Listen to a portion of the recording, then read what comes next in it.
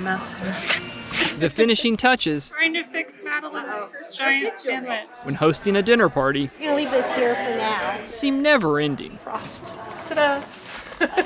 like the underappreciated task of setting the table Exactly. Right? No spoons tonight, just forks and knives. and ensuring there's enough ice. We've got 2 types of sangrias. She's done a really good job with bringing the community together. How you been? Good evening. Thank you all so much for coming. This is so exciting. A gathering of folks for a book club of sorts, Someone recommended it to me because I collect cookbooks. where the monthly read yields Instagram-worthy eats. A brie pinwheel. The cookbook we had today was a classic. I tried to do ossobuco, but I couldn't get the shank. I made the pâté de champagne with walnuts. We have to put the parsley on top to make it all gorgeous. Gather round. There we go.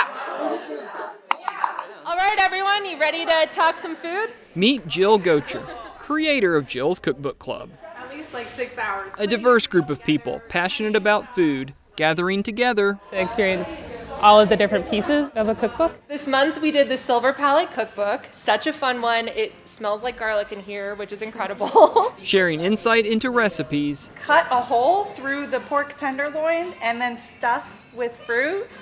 And so I didn't do that. knowledge of ingredients, I know from experience that salad dressings from older recipes tend to have more oil. details on desserts, And then there's a glaze that has more apple brandy. and helpful reminders when cooking with beets. The only thing I would do differently is I would wear a pair.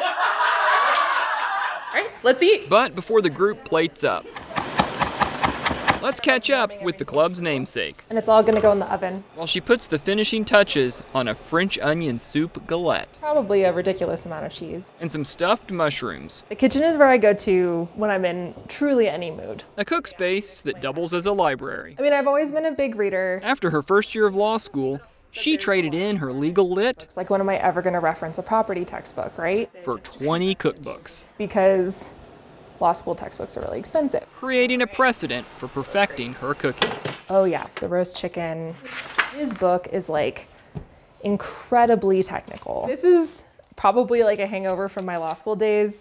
I still tab a lot when I read. It has really approachable recipes, and I just love that they tell a story. And so I feel like every time I open a book, I learn something different about cooking. Study of a subject worth sharing with others.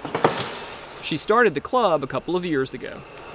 Perfect. Recently, she's taken to sharing her kitchen exploits on social media at Cook with Jill. This is the pickled herring video that went viral. Kind of like lean in, and worst case, there are 25 other dishes, and so people aren't gonna starve. Back to dinner. You can tell in the passion and the way people talk about it when they're presenting their dishes. The club digs in So much stuff. It's so amazing. and conversation flows. The end of the Betty Crocker era. Where I grew up, it's rolling hills. Breaking bread, having good drinks, good food with good company is like what life's really all about. I really want to learn how to do sourdough. That's like, that is my next thing. It is. I was like, They start talking about hydration levels. it's a commitment. Yeah. Like a relationship. Work, honestly, is what kind of took me back and forth. We're gonna go for dessert. Carrot cake is bomb.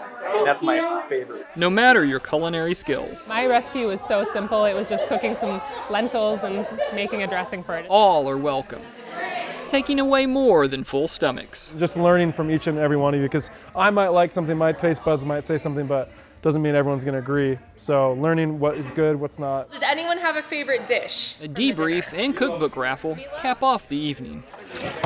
Of course, there's dishes to do, but that doesn't bring the party to an end. So many different kinds of people that come. It's been a lot of fun getting to meet so many wonderful people. Just connecting over food. There's an old adage that when people get together, the party's always in the kitchen. Thank you. Have a great night, you guys. Good to see you.